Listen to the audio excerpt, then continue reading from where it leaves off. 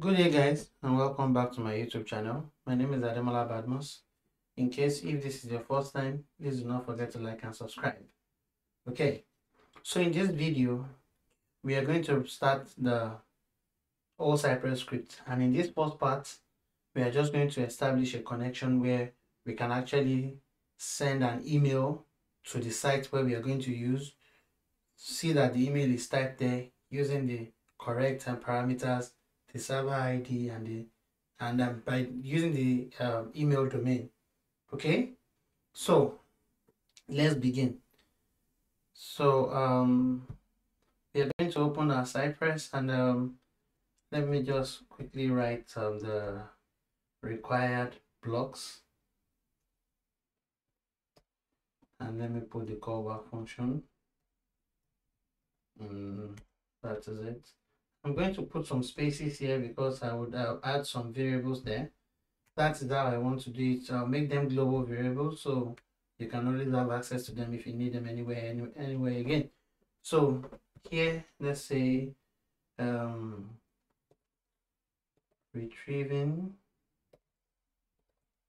email tokens using Mailosaur. Mail token using Mailosaur. Yeah, that should fit it. And the next one, we'll create the it block. And here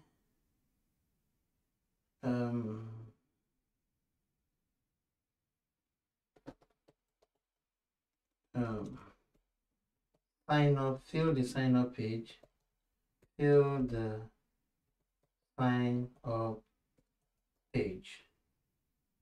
So I'm going to put the callback function as well. So the first thing I want to do, the next thing I will do actually, I've done the first thing obviously. So the next thing I will do is I'll start creating some variables here. So I'll call this one the server ID, right? Just hold on, I'm going to put the value there, and the email domain, the email domain, we're going to put the value there. So I can go here and copy this as the server ID, put that value here, and go back again here and copy this as the email domain. Okay. So now that that is copied, let me just paste that here. Okay. So no, we don't need steady writing there. This is all we need. So with that done, I would also leave another variable here. Let's just say email address. So in case we have more reasons, let's say we are doing, you can also try this on your own so that you have the email address there, then you can do a forgot password feature. But for this whole introduction, I will just show you how you can use it to retrieve your email address. So whilst I've done this, I will I've already set up the things I need on this page. So I need to also set up some things here on the Cypress config. The first thing will be the base URL. The base URL, and that will be the email that we are going to use. The browser that we are going to use, I think that should be what was it again? Let me look for it. I think I copied it somewhere when I got it, so I'm just going to look for it. I think, let me try to get it myself here. So I think it's example Mailosaur. Yep. Yeah, this fixes it. So this is the page that we want to work with. So we're going to copy this and add that to the base URL. Then one other thing that we need here is the environment variable, right? Where we will keep the API. Let's not forget. So we'll keep the API here. So we just say Mailosaur API key, and we'll put the value of the server API that we created. Remember that the server would only have access to the server alone. So we'll come here so we can open it and we copy it. So we'll put that in the value here, and this is done. Let me just use the opportunity to add some other things like a default command timeout. In an ideal situation, I like to put the default command timeout at 15 seconds, so that will be 15 milliseconds. Then okay, let's leave it. Other configurations will be added when we want to do the next part of it. So with this, I think we are ready to start writing the codes that we need. So in the first place, so we have to create the command that will visit the site. Since we've already added our URL to the base URL, all we just need to do is just do this, and it will pick it from the base URL. And the next thing is we need to get the email address. So this is what I would want to do in this case. I would like to make a bit of a difference with this. Why do I want to do that? So basically, you might find yourself in a situation where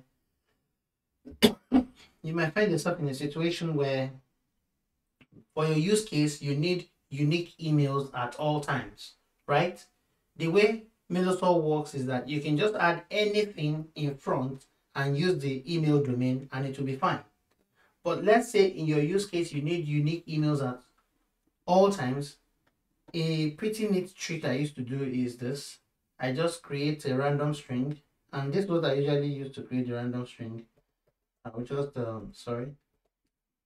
create a random string, and the random string will be created using this, right? So I'll change that date to get time, right? So this will return a numeric value, and this numeric value will be unique because it will pick the actual time as at that point. So you know the same time cannot repeat itself, so it will be unique. So from there, we can now just go ahead and create the email. So this is what the email will now look like. So the email will now look like this. Since we've already created a variable that is called email address, so we can say email address equals let's put it together this way. So we do a bit of string manipulation. I have done this severally before. So we do a bit of string manipulation. So we say random string, and right beside it we will put the email domain. We'll put the email domain as well. So this will form the email address for us. So we can begin to pick up our elements on the page. Let me just go ahead and pick the elements on the page. Where is it? So I will do this and begin to pick one after the other. So this one has an href. I'll copy this, and this one has, once I click it, I have to also get the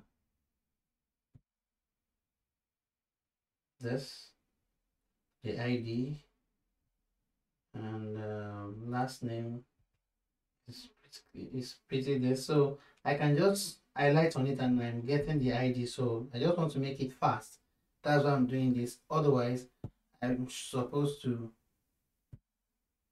label them this way, as in identify which one I'm picking. But because I can see it already, I know what it is like. So this one is a button. So I can go ahead and start creating. So what I'm going to do is I'm going to create something that looks a bit unreadable. Okay. Then once I'm done with it and we've achieved it, and I've done the second part and we've achieved it, then we'll now do something called code optimization, where we'll keep all these elements into a fixtures folder and we'll use the fixture file in it. So unlike the way I used to do it before, that I would have first stored it in the fixture folder, no, I will write it first, we will test it, and once it works, we will now do a code cleanup. So let's begin. So for the sign up page, we got this there. We got this one here. So we are going to, so once we've launched the page, we can get that and we verify that it is visible, right?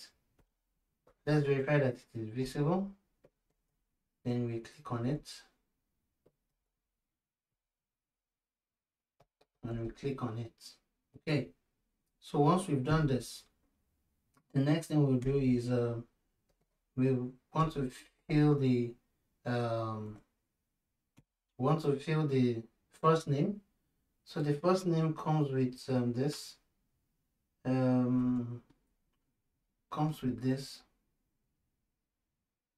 first name. Because we clicked a page and it's going to render a new page for us, let us also verify that that page has become the element we are looking for on it has become visible before we type into it. So then we type, let's say John, right? So I can copy this, I'll paste it twice. So this one, I can change this first to last, okay? And we change this name to Doe. While this one would be changed to email because it stands for the email, and we'll not need a quote here, we'll need the email address. And lastly, let me copy the click. We will do this. So we can remove this one now. Since we already verified one of the things there, I think the rest should be fine, so we don't need to do this twice. So then we do the same thing here, we just click the button as well, and what we just need is the button with the type. If you're wondering how I'm able to know all of this, I have done videos on it already, so you can check how this is created. Let me just confirm the submit button. Okay, is a small letter S, not a capital letter S. So we do this. So we're going to use this to test and see if it can type an email for us or not. So let's get back to our code and try. Okay, because we've made some changes in the Cypress config file, it has to restart itself. So this is the moment of truth. Let's see if this works. Okay, it works. So it has inserted an email and everything works. So this brings us to the end of this video. If you find this helpful and you could follow it through, congratulations. Please do not forget to like and subscribe. So we'll see in the next video to do the concluding part where we are going to retrieve the email. One thing that is is worthy of note is that in the process of doing this, right, do not forget I've already mentioned that Mailosaur can also help you. You can use Mailosaur to also retrieve SMS. So you can use it to create the SMS, to simulate the SMS scenario. But one thing that is worthy of note here is that in trying to do the next one, we are going to make some modifications to our Cypress config as well. So it's not as if it's just going to be business as usual. We'll make just one modification to our Cypress config and we'll continue from there. So thank you for getting this far. See you in the next video. Bye bye.